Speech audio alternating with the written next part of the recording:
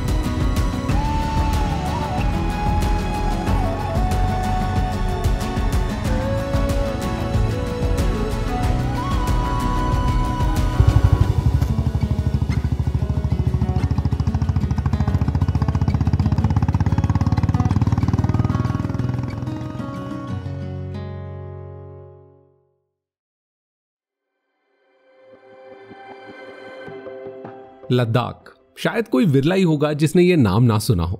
Let's get lead, ले चलो और लद्दाख कॉलिंग। आजकल जैसे ही समर्स शुरू होते हैं हम सबकी सोशल मीडिया फीड्स पे बस इसी तरह के हैशटैग्स दिखते हैं। मैं ये सोच रहा था कि why did I take this long to come here. To be honest, I genuinely feel that this cold desert needs a breathing space, specially from us. तो इसलिए ये सोच के रखा हुआ था कि यहां तभी आऊंगा जब टाइम निकाल के इस जगह को थोड़ा और बेहतर समझ पाऊं। And finally, after all these years, I'm ready to untravel Ladakh. Ladakh पहुंच के सबसे बड़ी गलती यह है कि AMS को हल्के में लेना। AMS मतलब Acute Mountain Sickness. This happens because of reduced air pressure and lower oxygen levels at higher altitudes. As per reports, 11 people have died due to AMS between January to June this year. And the only way to avoid it is to get acclimatized by proper rest in the first 24 to 48 hours. And I was glad to be able to find a place which has peaceful surroundings, good food, and great views. Jade House is a boutique homestay conveniently located in a sleepy neighborhood. The property is a beautiful mix of traditional architecture and modern amenities. While the homestay is perfectly equipped with all the essentials, what makes it truly special are the small, thoughtful touches. A selection of comforting teas, an assortment of chocolates, a great collection of books, and delicious home-cooked food with the views of the Leh Palace. All of this makes for an ideal remedy to acclimatize on the first few days.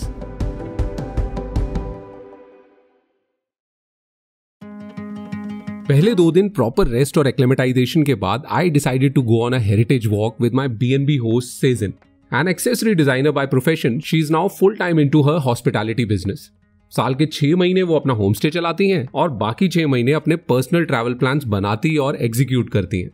With this kind of an experience under her belt, I know I am in the right hands.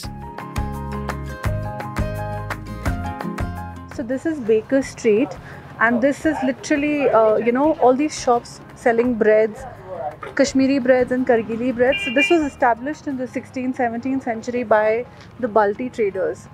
Basically every morning, the busiest part of Leh, because everybody from Leh just descends upon this lane just to buy their morning bread. And I mean, we have it traditionally with local butter tea. You dip it in and you have it, and it's heavenly. It's actually tastes better than khammir, and although khammir is the Ladakhi bread, the sardo bread, I personally prefer the Kashmiri bread.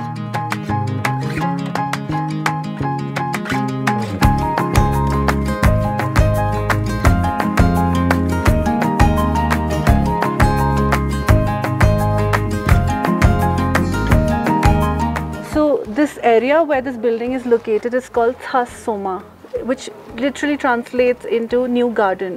Okay. All right. You said Thas Soma. Thas Soma, which translates into new garden. The mosque that we just crossed is Mazar-e-Sharif, and that is actually the oldest mosque in Ladakh. Contrary to what's published on Google, that Jama Masjid is the oldest one.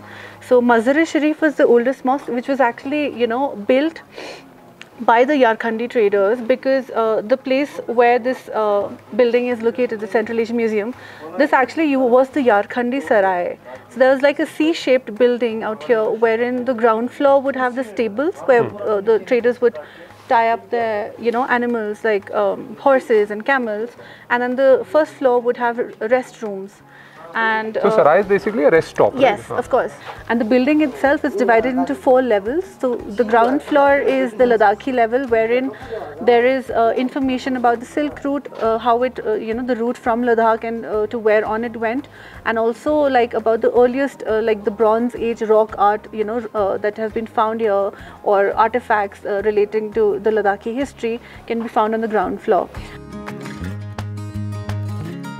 And then this is the first plane landing in Leh on a makeshift airstrip. So somebody happened to capture the moment, and yeah. 1948. Yeah. So the second layer will have the Yarkhandi floor, which is inspired by the Yarkhandi, traders and the artifacts left behind by them. So these are artifacts donated by families on loan from, the Ladakh Art Palace, or, just things that were found eventually.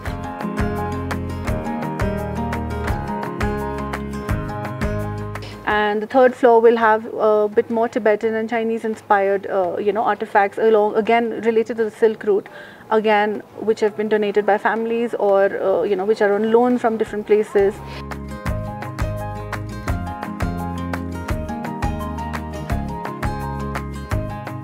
In one frame you can see Mazar-e-Sharif, the Leh Palace, the Datun Sahib, and in fact even the top of the Jama Masjid. That one? Yeah, Mazar-e-Sharif, like I told you, it's the first mosque, and our king himself was so secular because his mother was Muslim. It's perfectly normal. My own family, we have like a separate Muslim branch, wherein I told you my great-grandfather was a Muslim. Growing up, for every Eid I've been to, my Muslim relatives' houses, and we've got Eidi, and the same, during our New Year celebrations, which is Losar, like, all our Muslim relatives, they come. Although not as grand as the Leh Palace, the Central Asian Museum says a lot about the history of the region and the old Ladakhi way of life. Ladakh ने silk route और central Asian trade में एक significant role play किया है, and the museum with its artefacts, maps and pieces of heritage definitely highlights this role.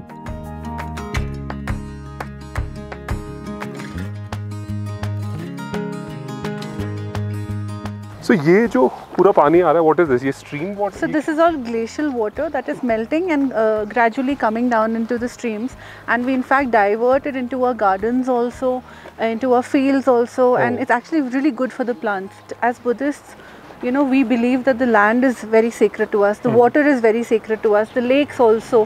For example, Pangong, you see the videos of, tourists from outside coming and driving into the lakes and, just throwing litter everywhere, and locals being really, pissed off about it. You don't realize that the water also, we have mountain deities, we have water deities, like this lake is sacred to us. Like, for example, even for Pangong, like, the closest monastery to Pangong, like there are monks from the monastery who organize cleanliness drives, which is like a weekly cleanliness drive, and they are like these baby monks who have picked up, from beer cans to dirty condoms from the banks of the lake, and that's so disrespectful to, the lake and also to the local people, and like forget of course the monks. Now these are the stories and incidents which are truly heartbreaking. I know that not everyone wants to be a slow traveler or an experiential traveler, but how difficult is it to become a responsible traveler? But well, as they say, common sense is really uncommon. So this is the Datun Sahib. It's a 400-year-old tree, and it was planted by the head of the Himis monastery, Taksang Respa. And of course the Sikhs have claimed it now that, it's converted into Datun Sahib, because they claim that Guru Nanak Ji plucked a twig from this tree and brushed his teeth. So now it's become like a place of worship, and of course, a lot of Punjabi tourists come here to Matha Teko out here.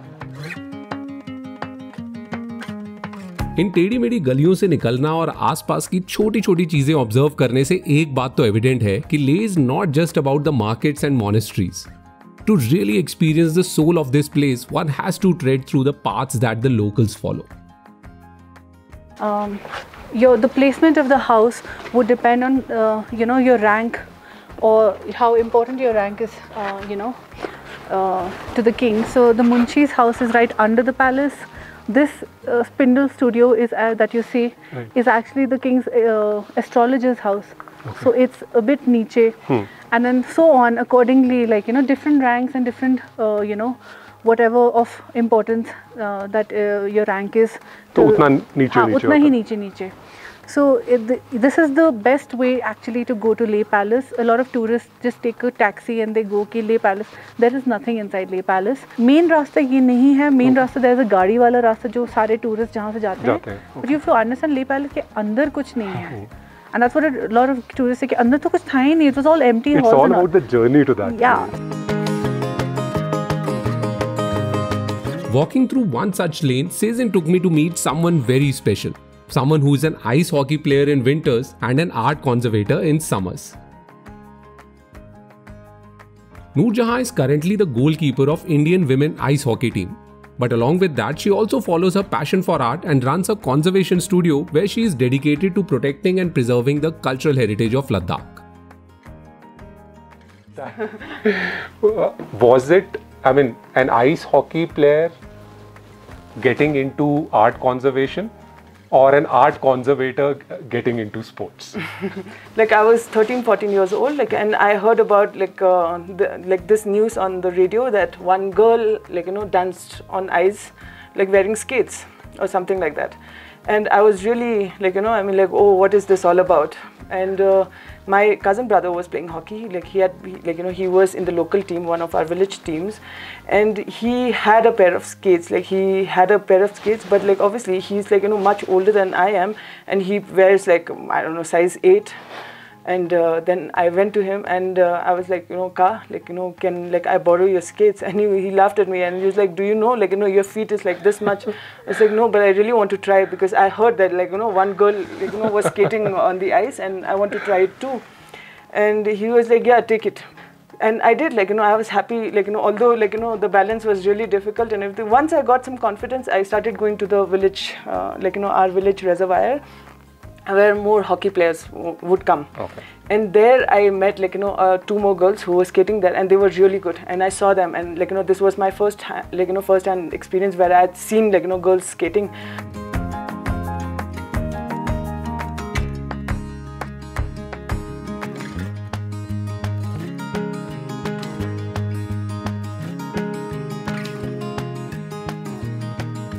And it was, one fine summer holiday that I had come back from Delhi, and I saw a couple of people who were working on wall paintings. I was just intrigued by what they were doing. I just sat, and I did not have the confidence to go and ask what they were doing.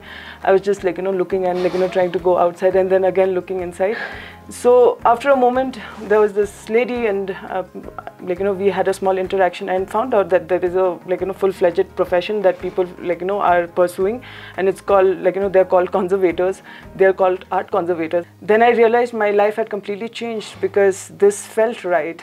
After a long time, after spending 3 years in Delhi, I felt like, okay, now, this is something I really want to study. So both the works, with playing ice hockey and doing the art conservation work, both is, both, I would say, very meditative. And it looks very aggressive. Yes, it's an aggressive sport, but at the same time, I would say that, it has a certain sort of a calmness in it too.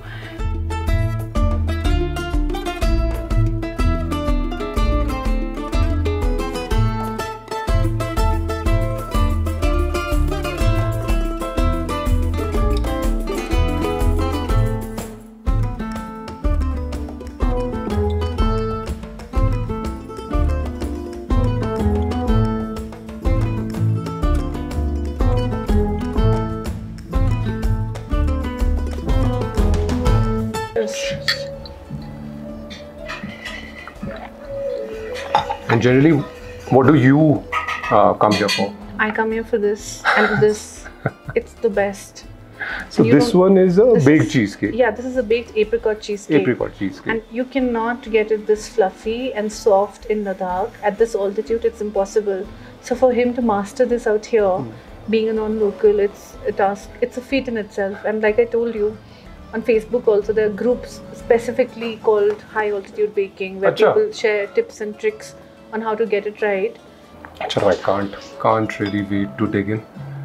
And ऐसा तो नहीं है ना कि वो आपकी तरफ रखा है तो? नहीं, we'll share. Yes, thank you. This is matcha mele crepe cake. So it's a crepe stacked one on top of the other to make a cake out of it. So it's literally the level of precision and craftsmanship, for lack of a better word. And that also coming from someone जो खुद bake करता है यहाँ पे. That's something.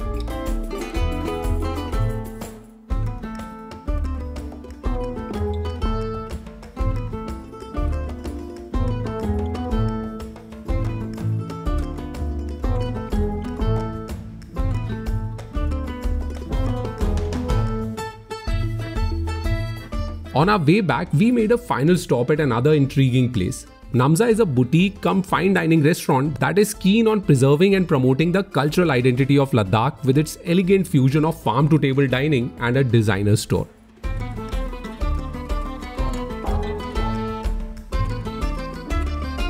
So what we are doing is we're trying to revive, for the dining part, we're trying to revive the lost cuisines of Ladakh. Okay. And this is our couture, where we're trying to, restore our traditional attire, as well as, trying to, you can say, we're trying to bring new colors to the dresses, production, designing, everything. Got it. Yeah. And I think two things that I'll be learning from you today. One, about, of course, about the culture of the food as well as the fabric. And the other thing is how to pronounce the word couture, right? Couture. Okay. Couture. आज at least मैं ये अच्छे से सीख के जाऊँगा, because every time I've heard it and I know I'm pronouncing it wrong. Sometimes it's couture, sometimes it's couture, but it's actually couture. Yeah, couture. Couture. Okay. Couture, See, yes. you always learn something. This section is, we have all pashmina, this is sheep wool, this is yak wool. So pashmina is traditionally what? A Kashmiri product? No, it's, you can say the source of pashmina is Ladakh only. Even Kashmiris, they source pashmina from Ladakh. Acha. Yes, it is, the one of the finest wool in the world, you can say. And because it's more famous because of the warmth and the softness. You can feel the softness, this is pashmina and this is sheep wool. You can feel the difference. Yeah, this one is quite coarse. Yeah. But I was always under the impression, because over the years Pashmina has become synonymous with Kashmir. Kashmir, exactly. So that's what we're trying to do here. We're trying to introduce what Ladakhi Pashmina is. We're trying to introduce it to the world, because it's, frankly speaking, Kashmir is Pashmina is known as Kashmir only now. So it's mostly the Kashmiris. They are very actually skilled artisans. You can say you can see their work, the weaving work and the embroidery also. So now we have started introducing all the.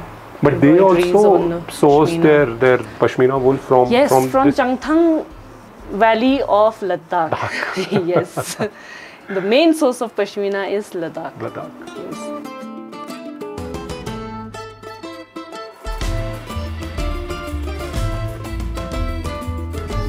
For a city like Leh, which is mostly known for just monasteries and markets, I was introduced to a completely different world. और इतने inspiring लोगों से मिलने के बाद आज फिर ये रियलाइज हुआ कि कहानियां बनती हैं लोगों से. मैं Ladakh magnetic hill, camel rides या सेल्फीज के लिए नहीं आया. I am here to experience the life and the culture amidst the sprawling landscapes of this fascinating reason. If this is what you travel for, then stay tuned as there is plenty more to come. बस हाथ थाम के रखिएगा as I अनट्रैवल Ladakh.